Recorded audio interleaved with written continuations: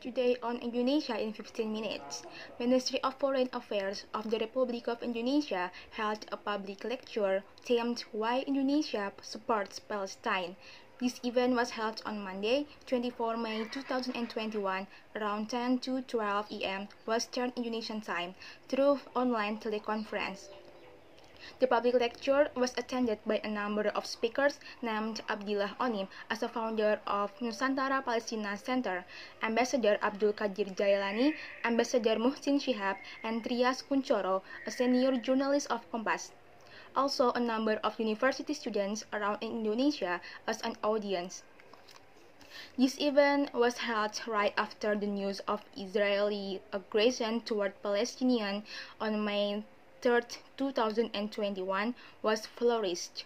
A core issue of the conflict between Palestine and Israel was an expulsion of Palestinians by Israel. All of the speakers stated that this issue was a global and humanity issue, not an issue between religion which spread all these times. The spirit to help Palestine for Indonesia must be a spirit to finish a colonialism as set in Indonesia Constitution, Undang-Undang Dasar 1945. In assisted Palestine, Indonesia took control in multilateral negotiation with United Nations. On the other hand, Abdillah Onim warned Indonesia citizens to be careful in spread the information.